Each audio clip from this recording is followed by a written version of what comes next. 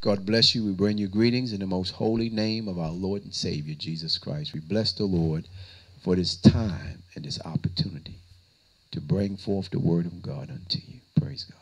Let's get right into the word of God for today. Revelations chapter 3, starting at verse 11. Behold, I come quickly. Hold that fast which thou hast, that no man take thou crown. Now, we're looking at, praise God, the message for today is, let no man take your crown. Amen. Let no man take your crown. Now, what verse was that again? Revelations chapter 3, verse 11. Amen. Let's start where it begins with the Church of Philadelphia. This is who we're talking to in the Revelations, in same chapter. Just go up a couple verses, and it's going to start right there. Church of Philadelphia. Yes. And to the angel of the church in Philadelphia, write, these things said he that is holy, he that is true, he that has the key of David, he that opeth, and no man shutteth, and shutteth, and no man openeth. And I know that thou works, behold, I have set before thee an open door, and no man can shut it, for thou hast a little strength, and hast kept my word, and hast not denied my name. Behold, I will make them of the synagogue of Satan, which say they are Jews and are not, but do lie.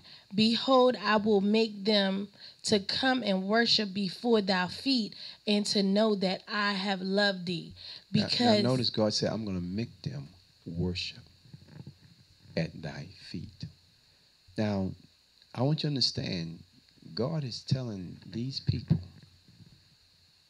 that your enemies are going to worship. And he saying worship God. He said worship them. I will make them come and worship at your feet.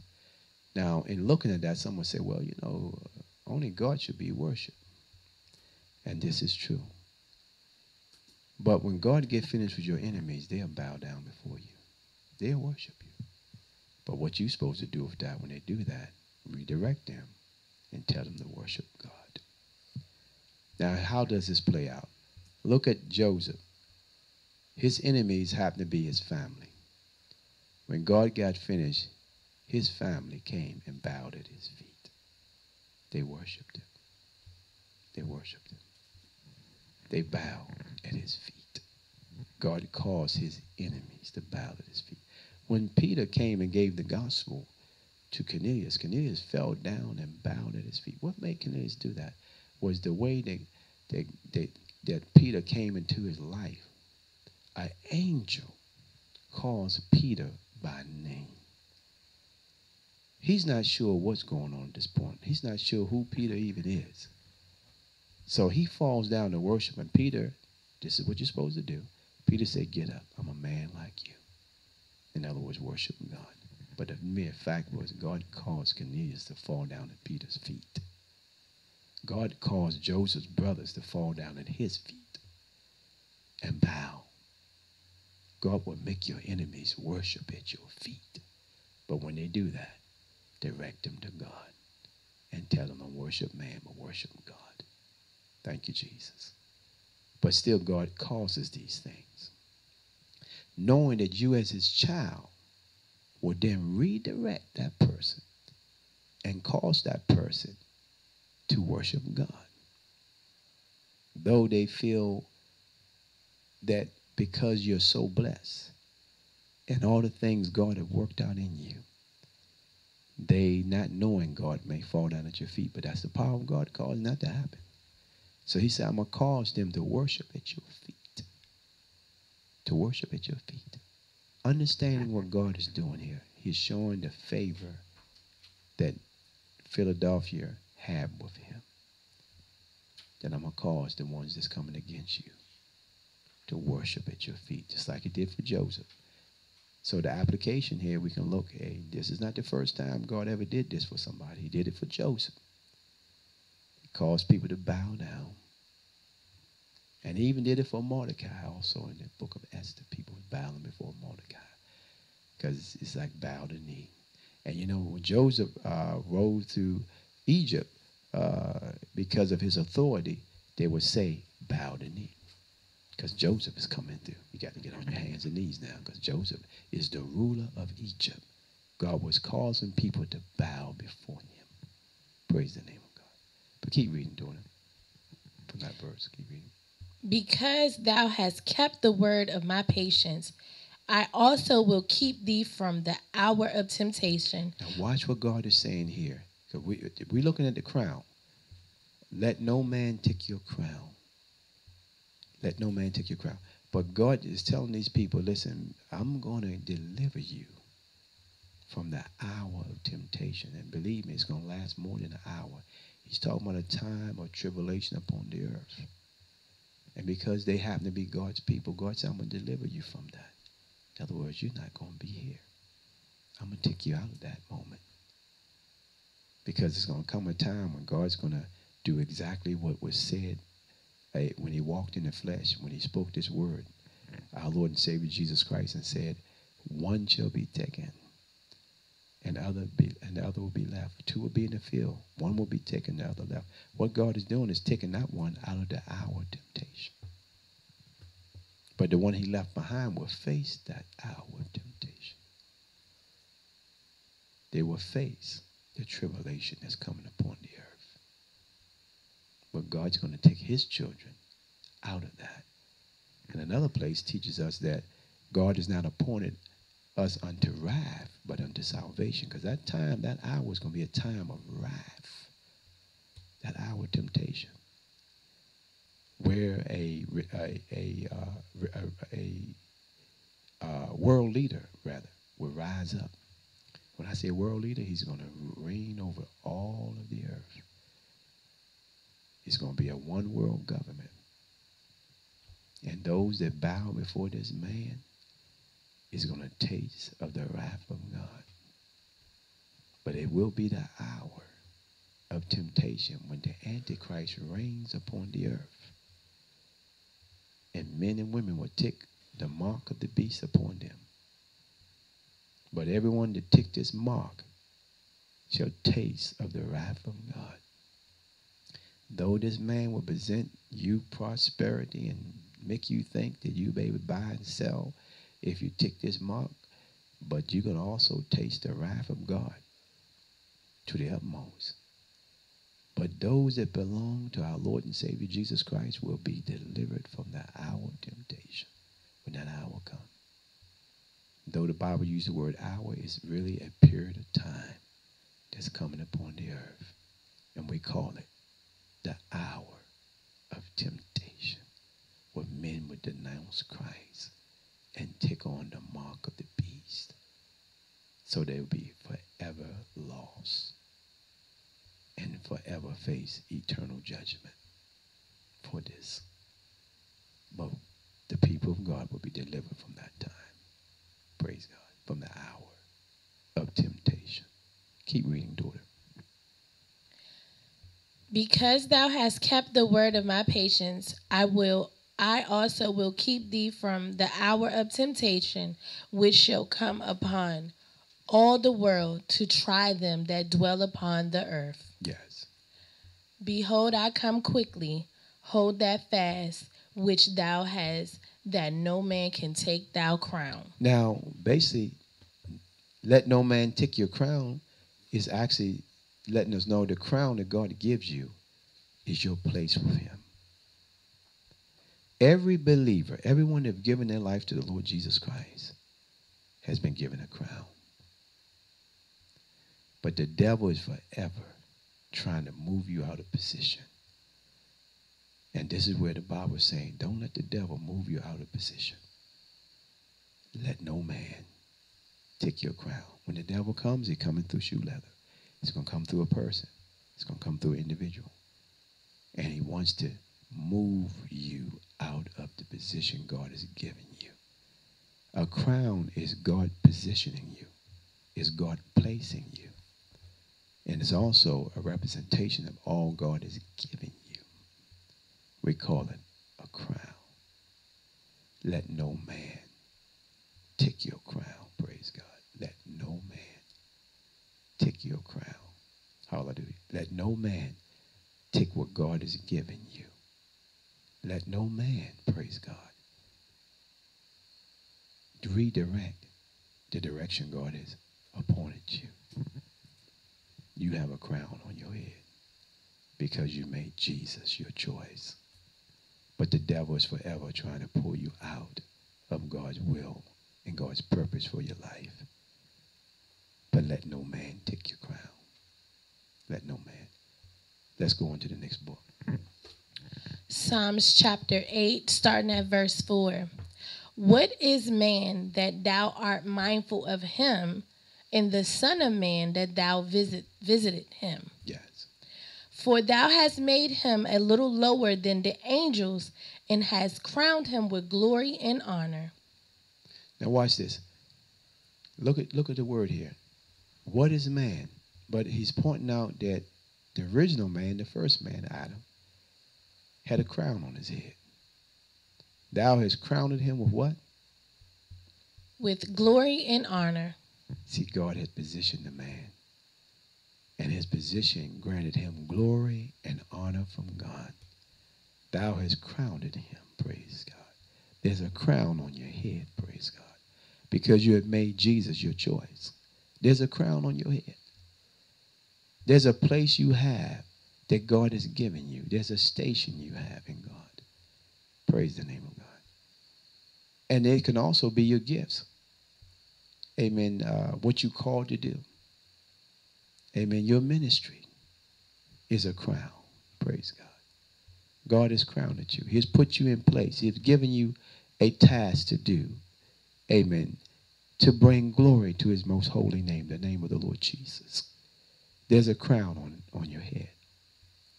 And everyone that bow their knees to the Lord Jesus Christ, there is a crown upon their heads.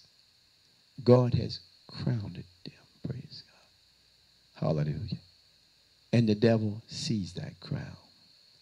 And he's sending people to try to take that crown. Praise God.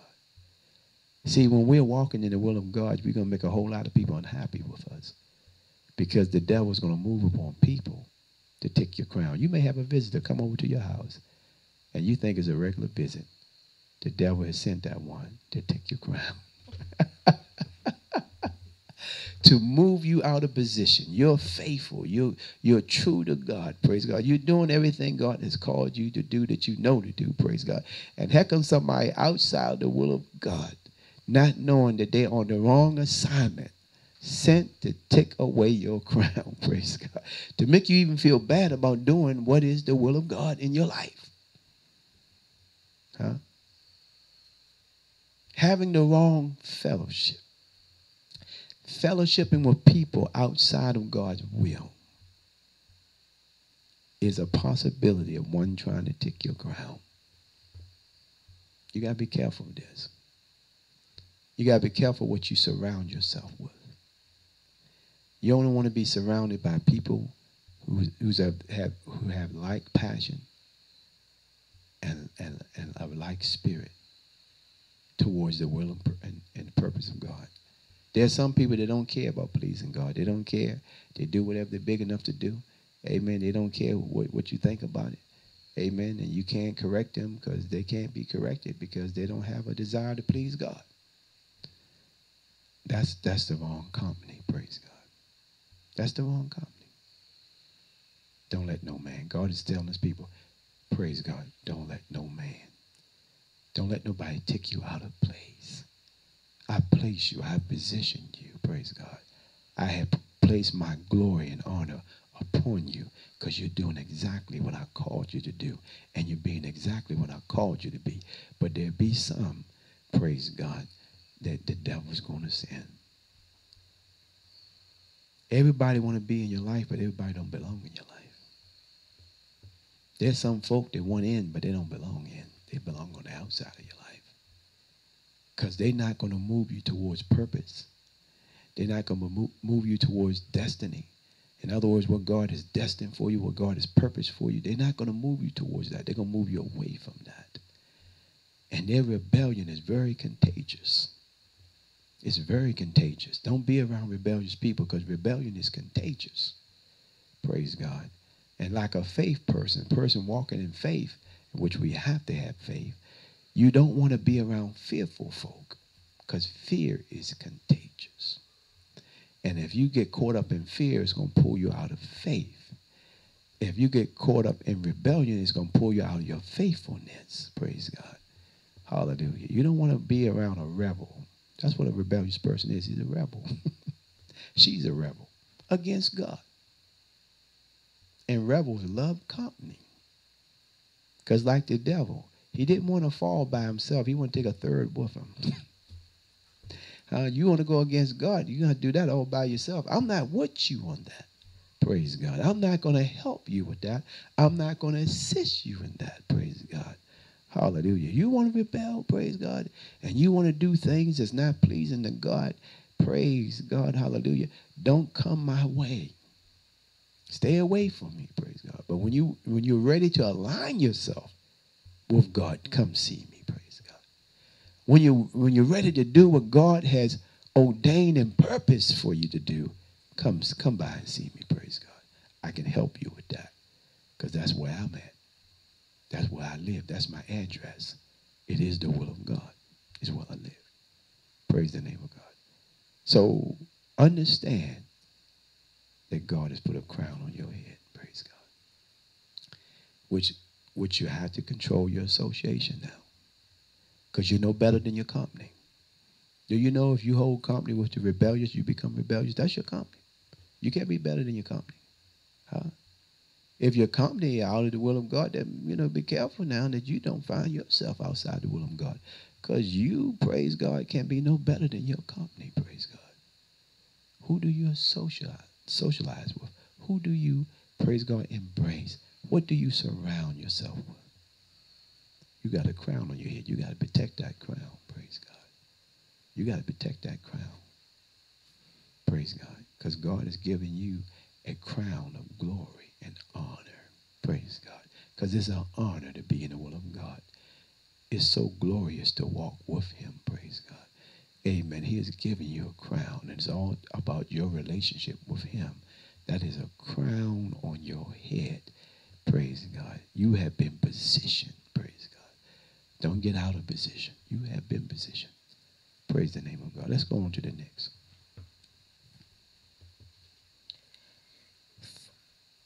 Verse 6. Thou madest him to have dominion over the works of thy hands, that thou hast put all things under his feet. Yes, so thou madest him to have what? Dominion.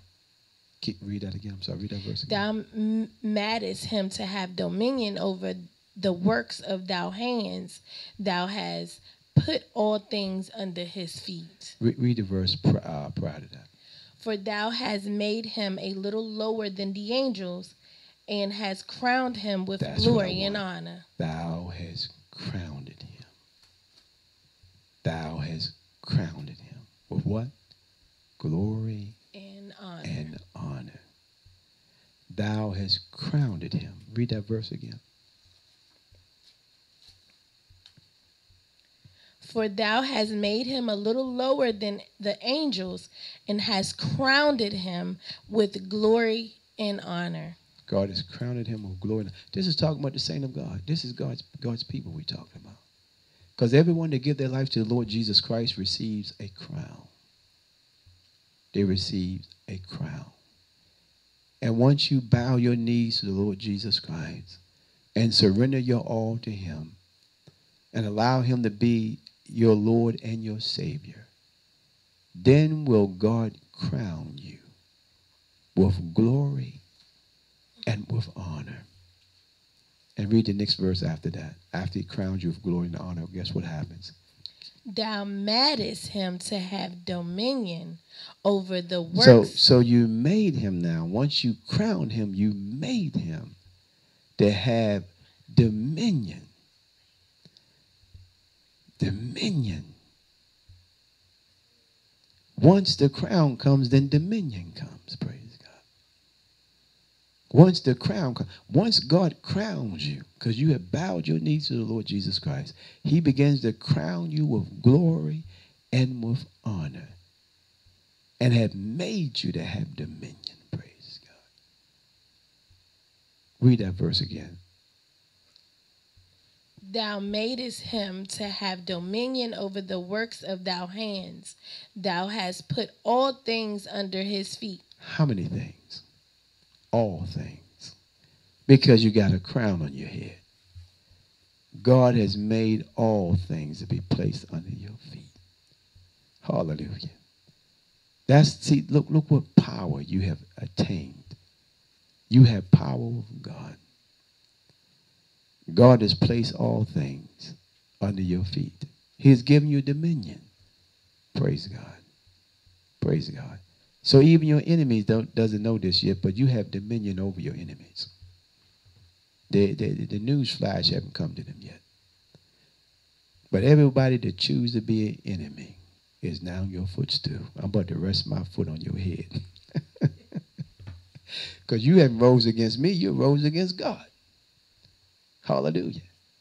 Because now, praise God, I'm one with him. And to come against me is to come against him. And that's why when Paul the apostle, before he was an apostle, when he was just Saul of Tarsus, when he came up against the church, he was about to be made a footstool unawares. And Jesus said, Saul, Saul, why persecute thou me? You thought you persecuting the servant, but you're persecuting the one who the servant lives for. You're persecuting Jesus. Jesus said, why do you persecute thou me? It is hard to kick against the pricks, but Old English for the word sticker bars. It's hard to kick against the pricks.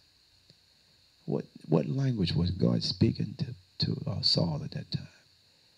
It was a language that he understood that caused him to surrender his life. Because God was letting him know, when you come against my kids, you're about to draw blood, and it's going to be yours. I'm about to shed your blood, son.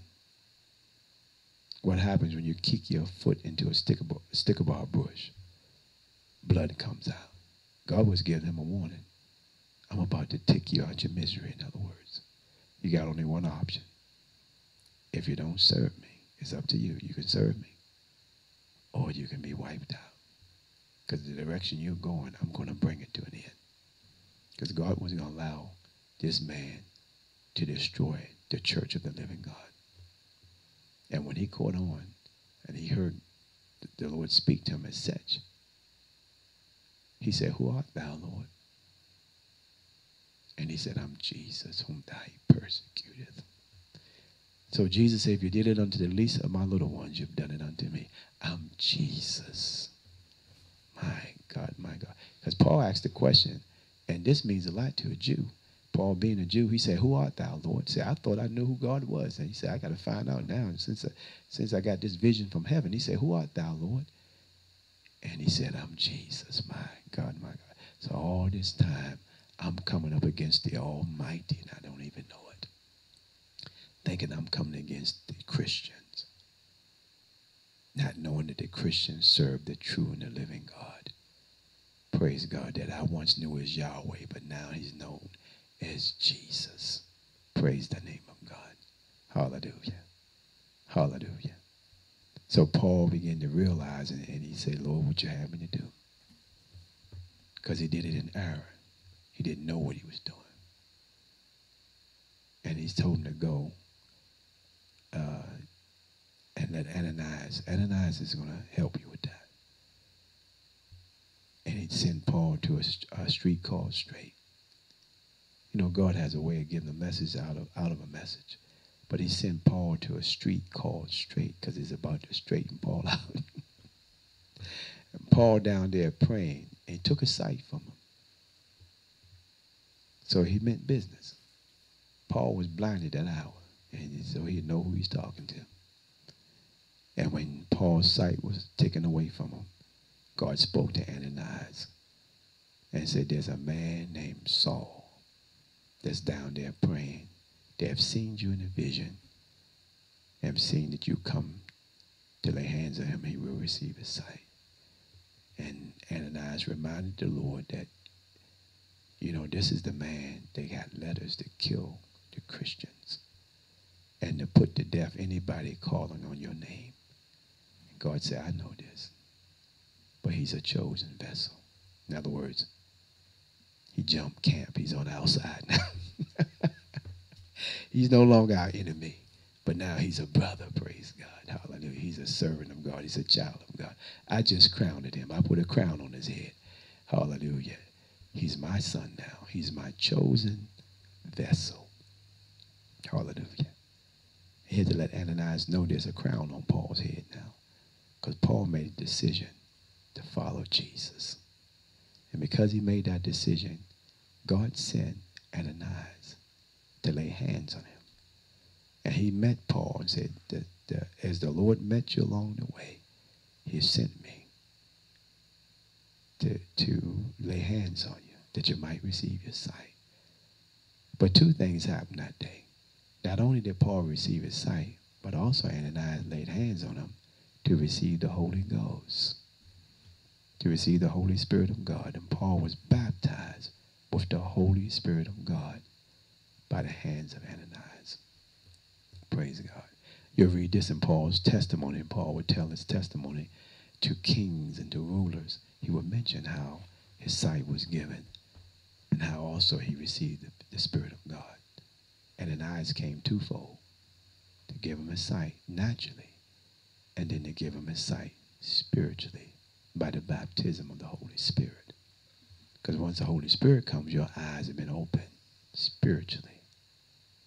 So God opened his natural eyes and opened his spiritual eyes, because God has crowned him with glory and with honor.